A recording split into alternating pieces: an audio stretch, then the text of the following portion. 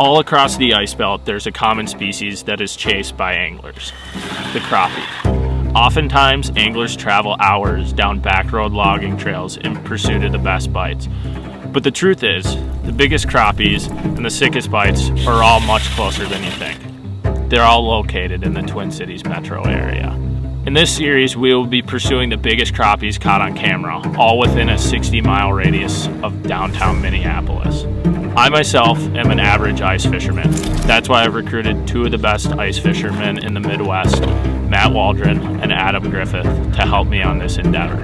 Our crew will aim to educate, entertain, and ultimately help you catch the biggest crappie in your life. Stay glued and stay tuned, because we're on the hunt for megas. Welcome to the Crappie Chronicles.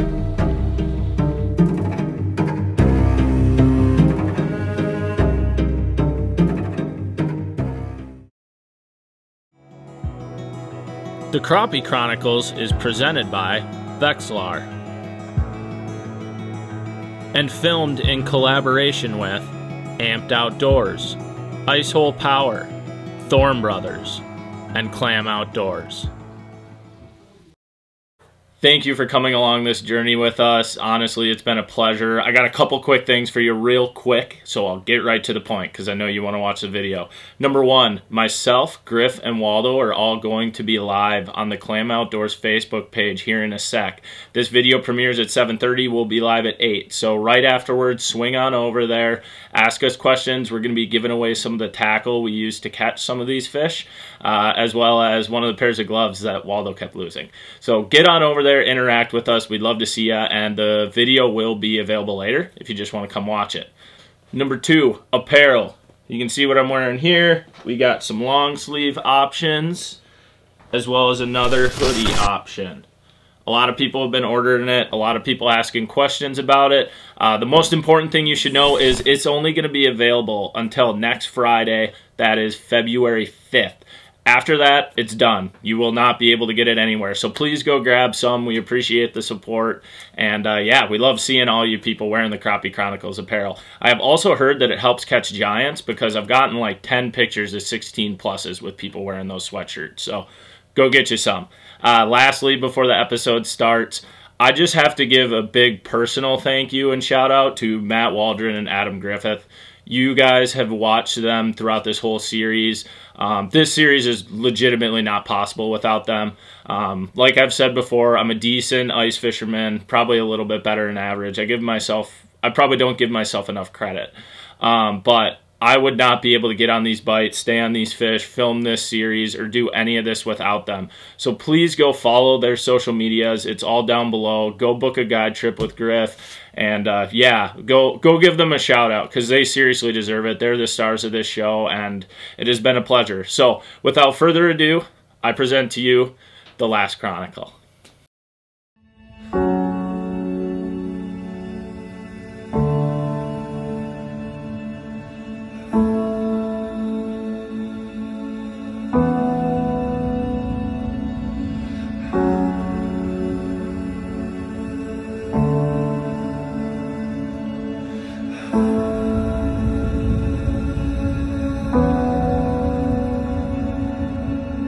It's not necessarily that there isn't large fish everywhere else, but the metro, for some reason, I would say that 60-mile radius around the metro has some really big crappies. The metro, in my opinion, has the largest. I don't know why. I want to say the largest crappies in the state besides rivers. Me, Griff, and Waldo work a lot of different shows and interact with a lot of ice fishermen, and what we always hear is everybody's like, oh, I went up north, or I went out west, or I went down south, or I went wherever, but they left the Twin Cities to go chase crappies. And we're always looking at them like, why? I don't drive more than an hour in the winter to go chase crappies. There's really nice quality fish in the metro and some giants as well. So that's why we're doing this for you guys, to show you guys that the potential's here. The metro area itself has the genetics. And there's just so much bait. Like, there is so much bait in all these lakes for these fish to eat. A lot of these farm lakes, they warm up faster, they stay warmer longer growing season for these fish. That, and to be honest, not a lot of people really know how to fish large crappies out here.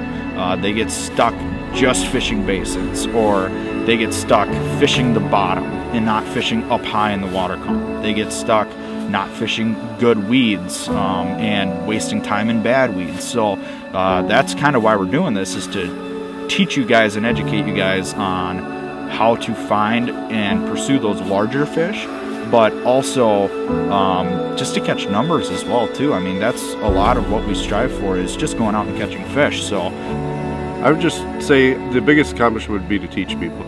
So, and then, you know, secondary, catch those larger fish. welcome to the last Chronicle.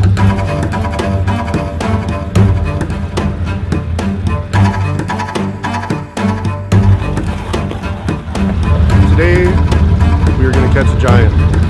Giant hunting only.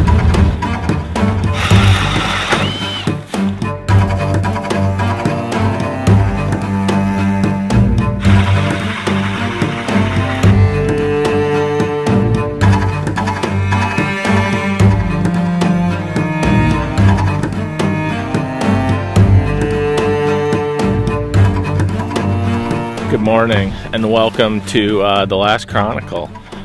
Today will hopefully be an epic finale for all of you. We've showed you a lot of really quality fish in this series. We've shown you one freak, a lot of 14s, a lot of 13s, a couple 15s, but today's about getting that absolute freak in nature.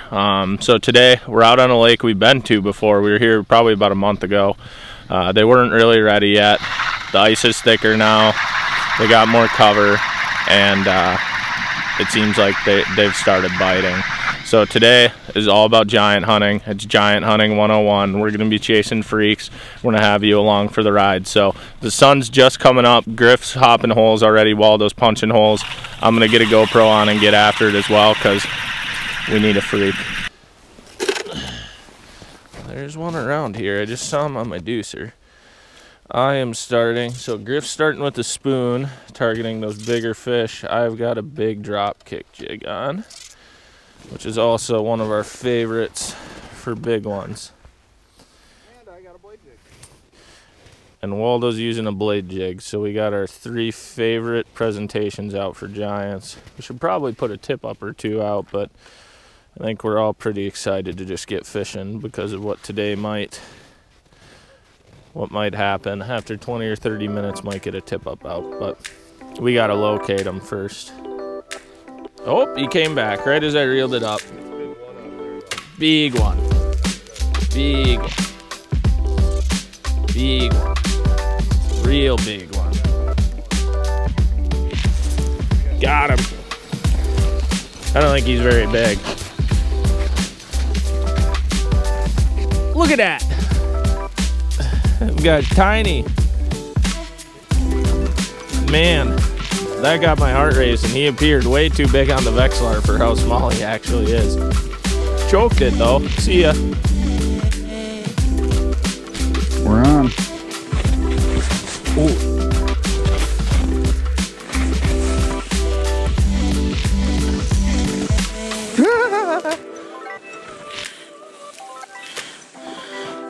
You had my heart racing, buddy.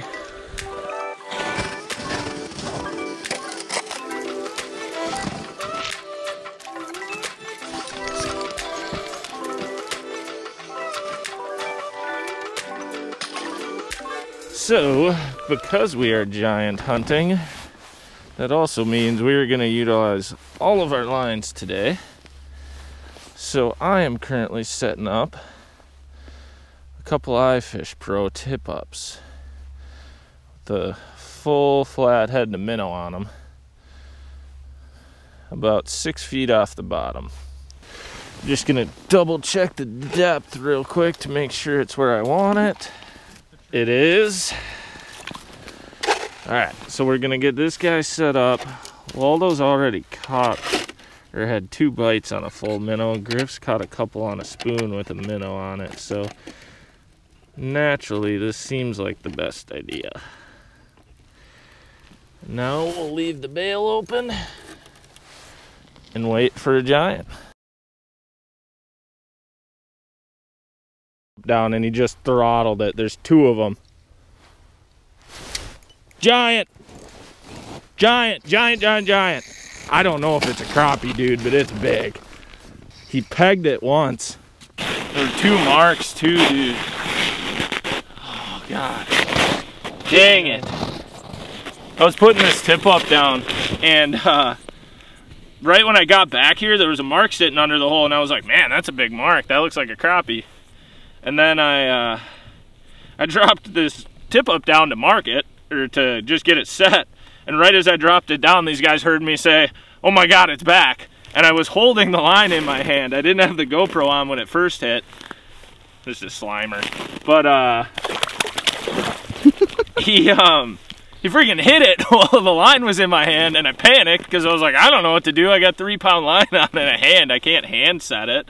So then he spat it, and I grabbed the rod and pulled up, and it just came right back and just came up and throttled it. So I didn't even have the tip up down. I just set the hook on it. But man, that got my heart racing because there's some 16, 17, 18s around here right now, and I thought that was one of them. So that scared me a lot. Well, that was, I mean, way to start the morning. I don't really like pike. Gave us a heart attack too. Yeah, I don't really like pike that much, but that was pretty cool. I've never had one eat while I'm putting a tip up down. That kind of shocked me. That was a heart racer there. Yeah, you're telling me, dude. I put it down and the thing just, like, it didn't rocket at it. It was like that steady come up that crappies did. So like I got it back up and he just steadily came up to it and it was just wham. So I drilled him and it was like, this is a crappie, but no cigar, no cigar.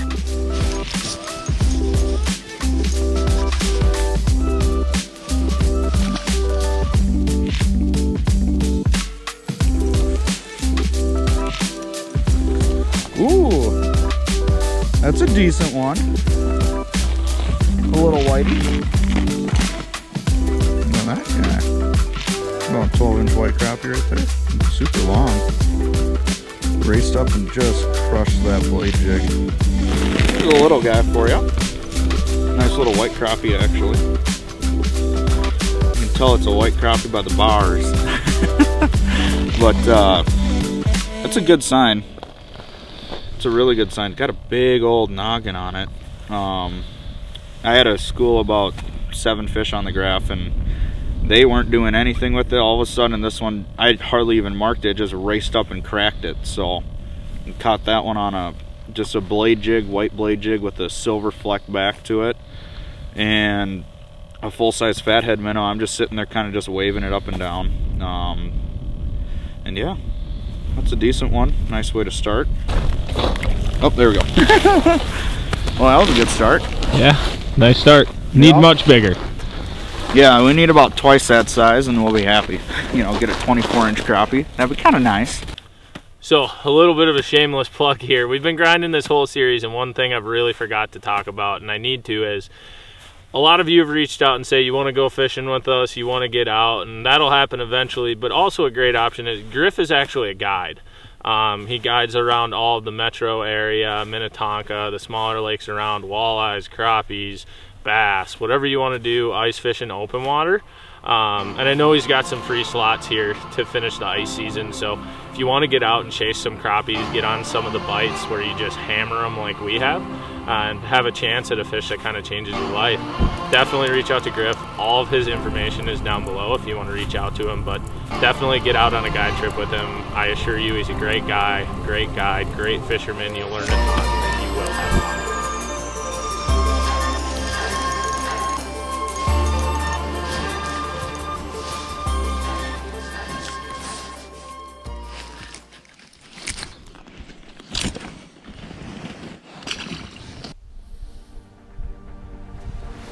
There's one. Feels better than that first one I caught, because he is. Nice little guy. There's a whole pile of them down there. Just inhaled the drop kick. Still looking for a bigger one. They're meandering around.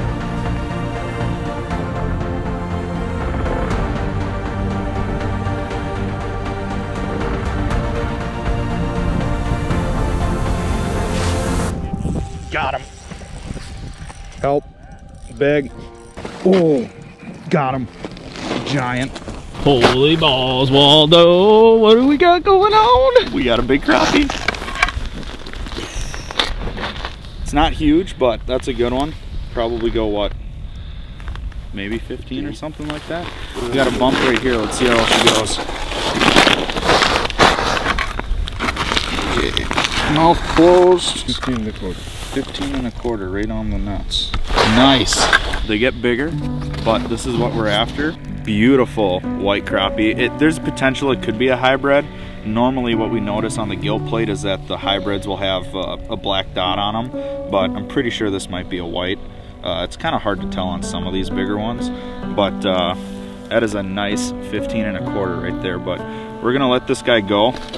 My hand's frozen right now because it's been in the water so much. We're trying to keep these fish from having frozen fins. That's the most important thing when you're catching these big ones, is that you try to keep them in the water as much as possible so their fins don't freeze.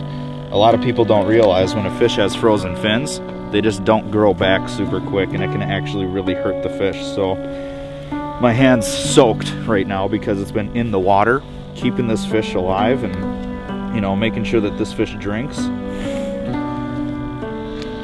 And I'm gonna hold him here until he kicks back. I don't want him to just all of a sudden go down if he's not, you know, feeling good. But yeah, whew. See, that's why you hold them there. You just kind of let them go on their own time. But that one crushed the blade jig. So what happened was, we're kind of fishing a basin area right here, and we're in about 14.5 feet. And I had probably like 6-7 little guys. They weren't even interacting with my minnow at all, weren't even touching it. And I was just kind of waving it, you know, above the school. And all of a sudden, out of nowhere, they all just vanished as a big mark just came in and clocked it.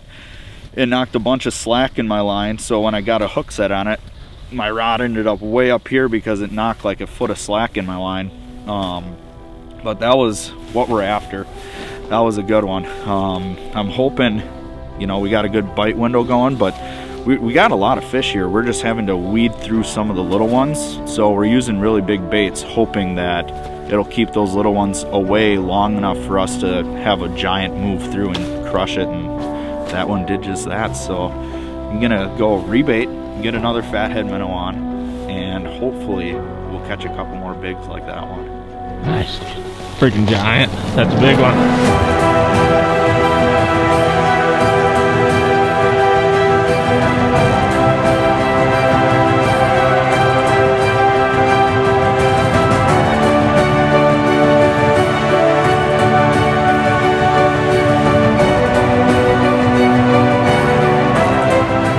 Okay guys, it's about 11 a.m. Griff and Waldo have been catching more fish than me, and they're using a spoon with a minnow. So Waldo's using blade jig with a full minnow. Griff's got a different spoon on with a minnow head. So I went to a pinhead, different color than them, just to keep diversifying. But it just really didn't seem like those fish really liked my drop kick very much. It seems like they want something much more aggressive. So we'll give them a spoon.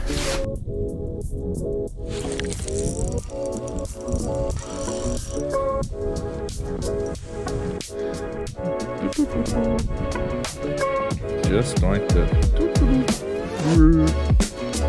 Thanks for watching the Crappie Chronicles.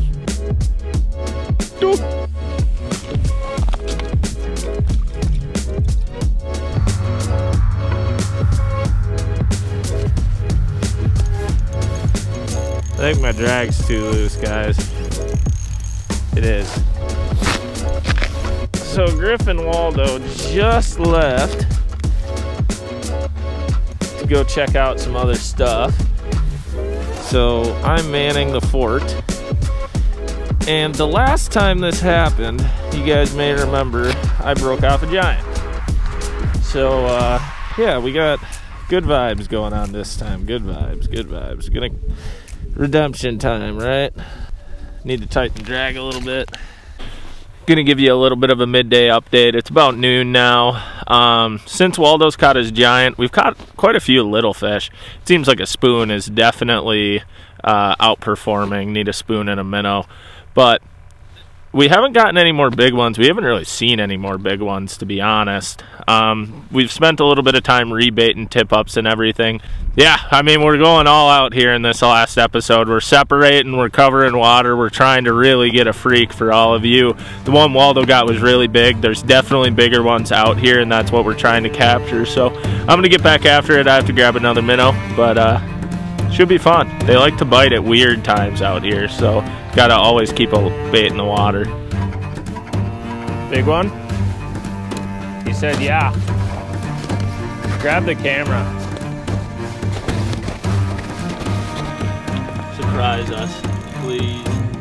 What are the odds? This is a crappie.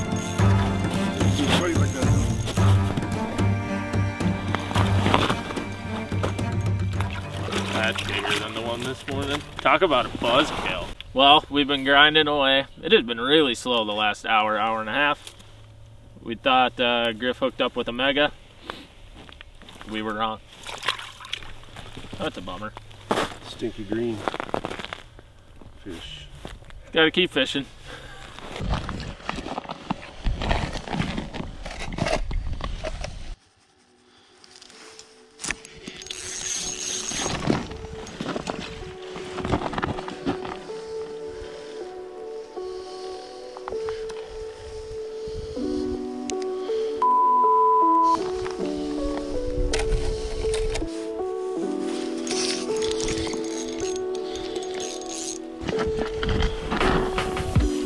I just lost a giant, dude. Or Tuesday, I just lost a giant.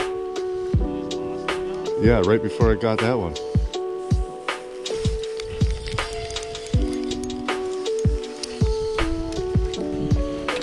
Dude, that was a big one too. And he comes screaming up at it, just destroyed it.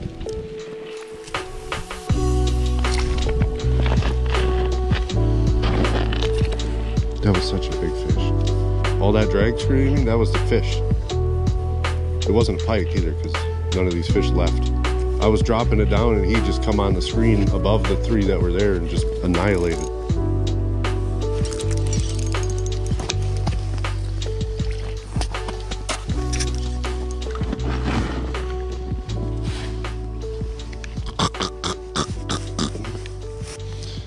Yeah, we kind of drilled some more holes, looked for some fish because we weren't really getting anything, and well, it's paying off. I lost one big one, and then we've seen a couple more, so we're gonna keep at it.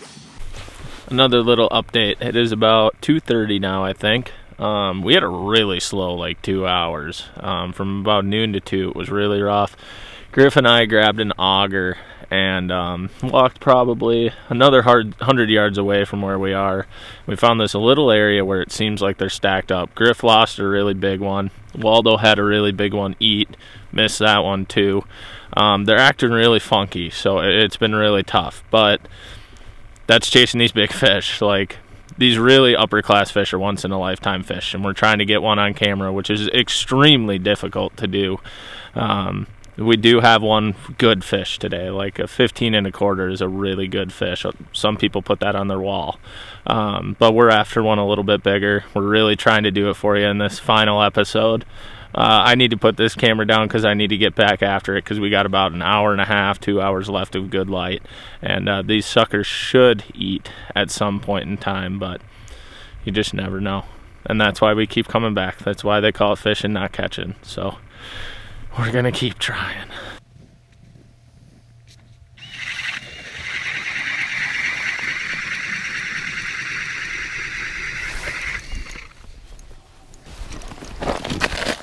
Better one. This guy's really gold. Look at that colors. It's really unique. It's like a northern Minnesota fish. Really gold. He came in like 4 feet under the ice and just absolutely ruined my day. But beautiful fish, nice healthy eater. Not quite the freak we're looking for though, so see you, buddy. Dude, I thought it was a giant, because I was just jigging 5 feet under the ice and I saw a streak and just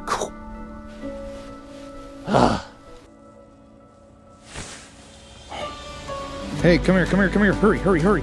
Griff, come here. Come here. I just missed one. Yeah, he didn't actually eat it all the way. Okay, drop down. 7 foot down. No, he ate it. And when I set the hook, all he had was minnow. There he is.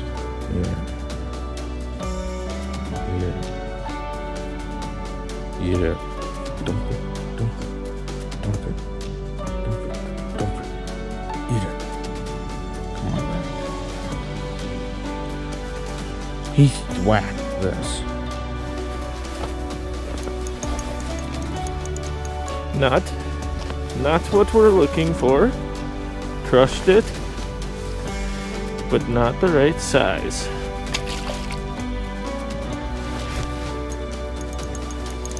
It's a bit better one. I think we got ourselves a white crappie. Sun's starting to go down. Fish seem to be getting a lot more active than they were middle of the day. So, optimism's getting a little higher. But see you, bud. Well, our GoPros have seemed to, well, Bart's is screwed up. Mine ran out of SD card. I just had this one flying, nice little white crappie. Yeah, that was a nice one. That one flew in and cracked my fathead. Actually, I'm using a really large fathead now, as you can see. That's a pretty big minnow, and I got another one down there already again. Hang on a second. Things are happening. Things are happening.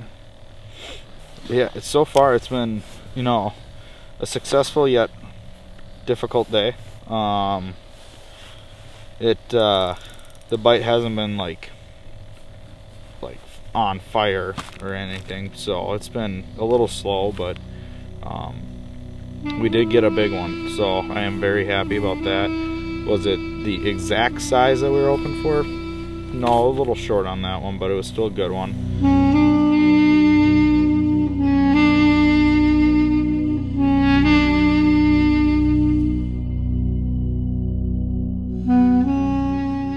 Where to begin? Yeah, so I know a lot of you diehard Crappie Chronicle fans are going to watch this all the way through, which I greatly appreciate. Obviously, the goal of this episode was we wanted to go out and get one of the biggest crappies ever caught on film and the biggest one in this series. But this series isn't scripted. We go out and fish the bites as they come, and it just didn't happen. Did Griff hook into it? Potentially. We had, in that area towards the end of the video where Griff lost one, we had 2 or 3 of them that were hanging around that area, and they kept coming in on our Vex. They'd eat Waldo's minnow and come off, or Griff lost one, and they were just being really tough. And that's what those 18-inch fish do. They're the hardest fish to catch in the system. They are so intelligent. They've played the game. They know what's going on, and you have to trick them, and we did not trick them. But still a good finale, still a good episode. I couldn't be more pleased. Now, the #1 goal of this series all along was to really teach everybody that you don't need to go 4, 6, 8, 10 hours away from home to go get on a crazy crappie bite. There's a lot of really, really good bites right in the Twin Cities area. And the whole 60 miles from Minneapolis is you don't have to drive more than an hour to really go get on a good bite. A majority of these bites, I did not drive very far.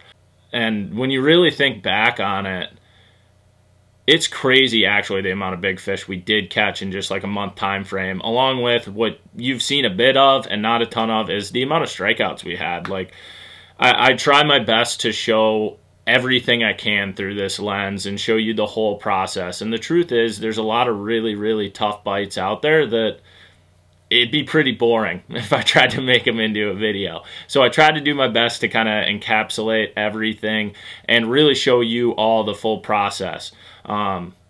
Secondary goal of this series was we wanted to catch one of the biggest crappies you've probably ever seen on film, and obviously I don't know if we did that. The one Waldo got was really big. We did kind of get an unofficial measurement on Waldo's one from episode 3.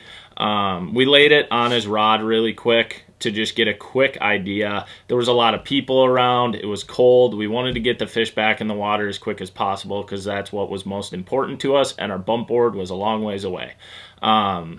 laying against his rod, it came out to be around that 17-inch class. But we got one really big one in episode 3, and we kept trying to get a bigger one. And this show isn't scripted. We go with the bites as they come. And ultimately, we just couldn't get one. And I'm not going to say we failed. I'm going to say we ran out of time.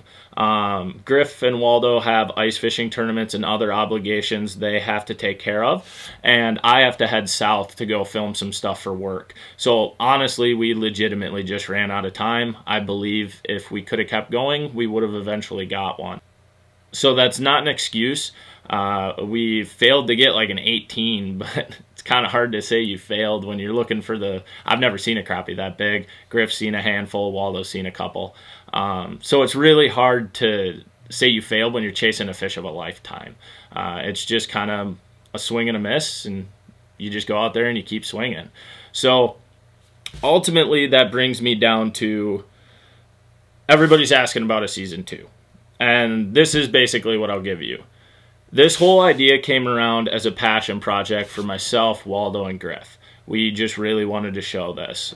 Some sponsors got on board, which made it really kind of financially even possible for me to dedicate as much time as I did to it. So you need to go support these sponsors that got behind this, because they're really the ones that made it happen. So if you go support them, comment on their stuff, and tell them you want to see more of the Crappie Chronicles, we can ultimately maybe make that happen. But the reality of it is myself, Griff, and Waldo need to sit down. We need to kind of decompress a little bit. It has been stressful. It has been a lot of work, and we just need to figure out if we really want to do it again, because I feel like it was such a great project, and I just don't know if I want to push it. So if you want to see it, leave a comment down below. If you want to see a season 2, if you want to see a different type of series, please let us know. I honestly do not know at this time if there will be a season 2, but if there is, I hope you'll be there for it and enjoy it.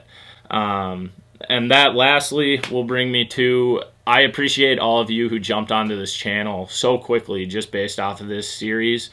I'm not done making content. I'm never going to be a YouTuber that's putting out your pond fishing or just every once in a while videos of random off events. There is always going to be content coming up on this channel. There will be different species. There's going to be tournament bass fishing. There's just going to be some traveling stuff. There might even be some golfing. All my stuff is going to be dictated around series and trips, because I want to put as much effort and cinematography and just epicness into everything I do on this channel as possible. So if you stick around and pay attention, there will be more stuff coming. All I have left to say is thank you for watching the Crappie Chronicles. Myself, Waldo, and Griff could not be more appreciative for all of you. And yeah, it was a great series. We had a lot of fun, and until next time, we're on to the next one.